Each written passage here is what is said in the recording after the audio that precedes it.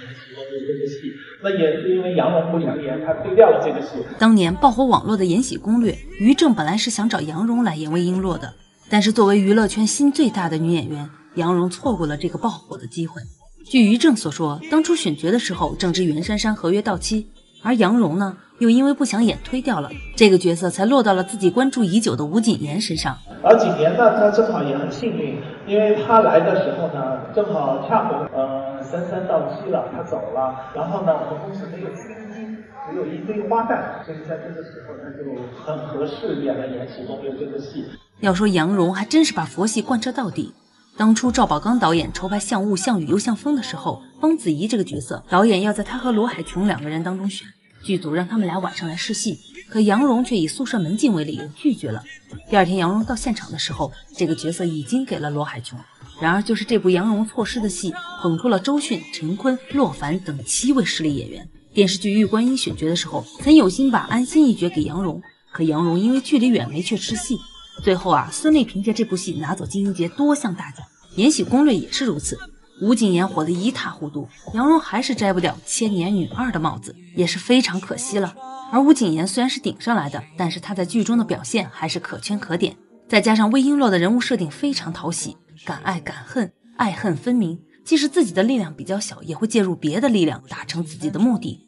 虽然也有一些小心机，但并不是一个坏人，而是一个感恩图报的聪慧女子。她的完美塑造也让不少观众因为这个角色而喜欢上了吴谨言这个人。如果说杨蓉错过《延禧攻略》是一个小小的遗憾的话，那张萌可真的是肠子都悔青了。他原来可是于正的心头好呀，他们一起合作过《美人心计》等好几部片子。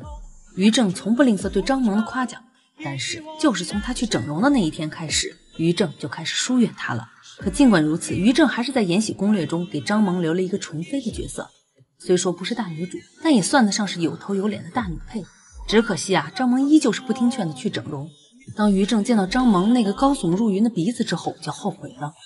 最后纯妃另外交给王源可出演。人生有时候就是这样，处处充满了变化和反转。就像佘诗曼当初也差点错失娴妃这个角色，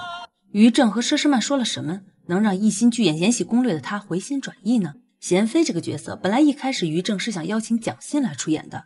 毕竟华妃娘娘的演技大家都是有目共睹的。但是当蒋欣看过剧本后发现，这个角色和华妃的性格有几分相像，她并不想被一个角色困住，也不想总去演一个题材的电视剧，所以拒绝了于正的邀请。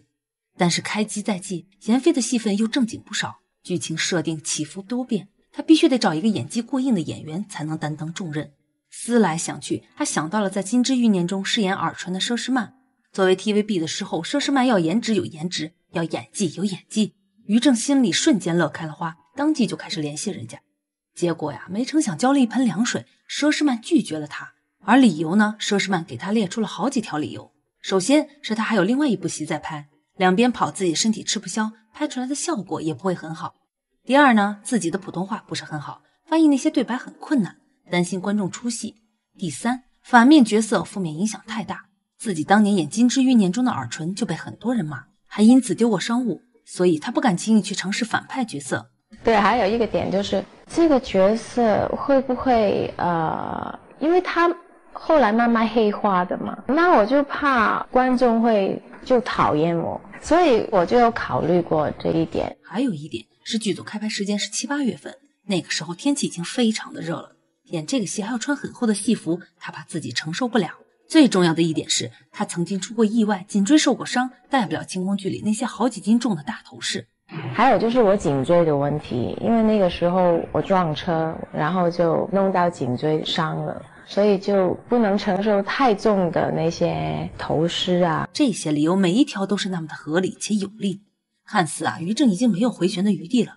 但你可别忘了，于正能走到今天，除了靠实力之外，还靠他的3寸不烂之舌，见招拆招就是他的本事。于正极力的挽留佘诗曼，告诉他剧里面的头饰不会很重，都是一些小揪揪。那后来于正老师说，我们这个戏的发际很小，还和他说看过剧本之后，你一定会喜欢这个角色的。佘诗曼抱着尝试的心态看了剧本之后呢，也确实觉得这个角色很出彩。就这样佘诗曼最后还是决定信一回于正，接下了这部戏。任谁也没有想到这部剧能这么火，《延禧攻略》让佘诗曼的演技还有观众的期待度再次翻上了一个台阶。可以说呢，他们两个是一个相互成就的过程。延禧攻略的大火似乎是必然的，因为它不仅聚会了一批优秀的演员，制作也是相当的啃下血本。3亿经费，服化道就花了2.7亿。要说长达70集的延禧攻略制作成本有3个亿，感觉也不是很离谱。毕竟和他同期的《如懿传》差不多也是这个制作成本。《如懿传》剧组一直秉承着自己动手丰衣足食的原则，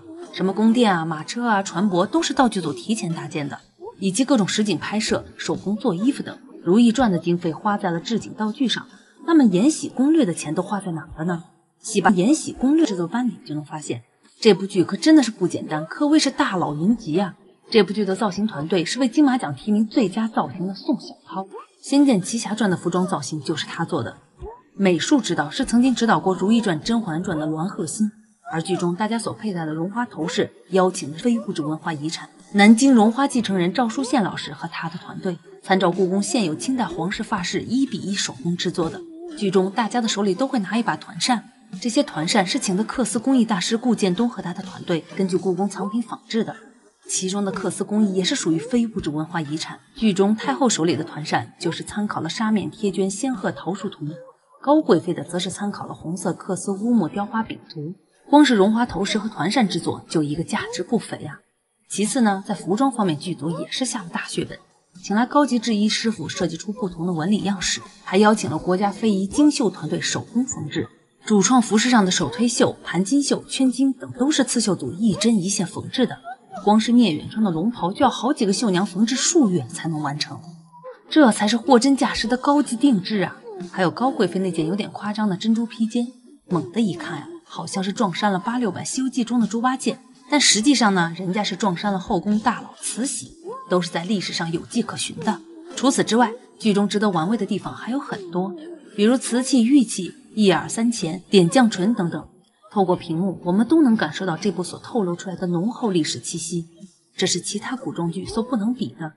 不知道什么时候能再看到如此良心的影视剧。